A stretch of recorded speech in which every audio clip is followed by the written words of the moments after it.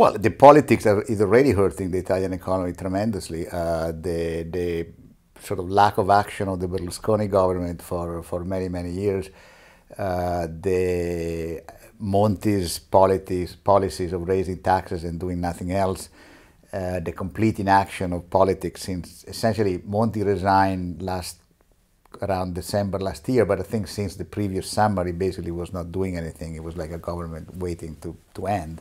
So we basically did not have a government for almost a year in the middle of a major recession. So that's already done a lot of damage.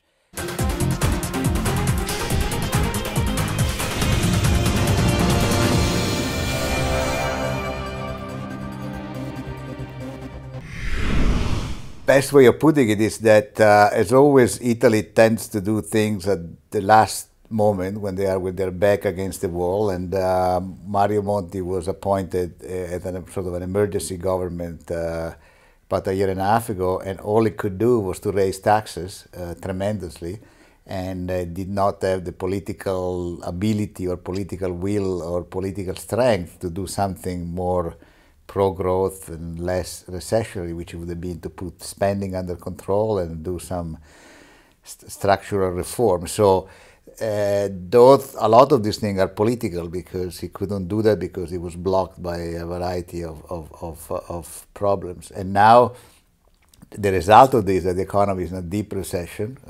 We had minus 2.5 last year. It's expected to be minus 1.5 this year. There are companies closing, unemployment is rising, youth unemployment is very high. So I think the next government has to finally take some action on structural reform for the economy, and putting spending under control, and reduce taxes, even at the expense of having a little bit higher deficit if necessary, and put the bank back in place, because there is a credit squeeze going on in Italy as well, and so that's the other big issue. So the economy is in deep trouble. Sometimes Italians rise to the occasion, and at the last moment they come up with something decent, but the time is running out. Did Monti make a mistake to become a politician? Well, history will tell. In my opinion, yes, in the sense that he made this mistake correlated to the previous mistake which he made, I think, which was when he was elected in an emergency government.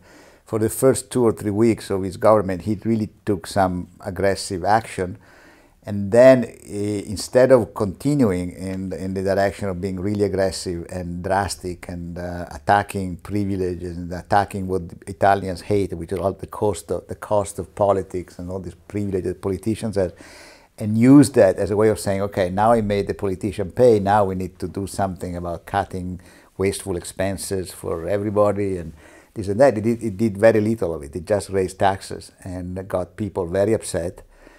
And then when he started, then his decision of running as a politician was also a little bit strange, because it's pretty clear that he would not have won. Perhaps he was hoping that the Partito Democratico would win more decisively and form a coalition with him. That was, I guess, a miscalculation, but now he finds himself in the middle of really of the fight as one of the many politicians fighting, and I don't know whether that is skilled, is dead, as opposed to being an economist and the savior of the country as he could have been.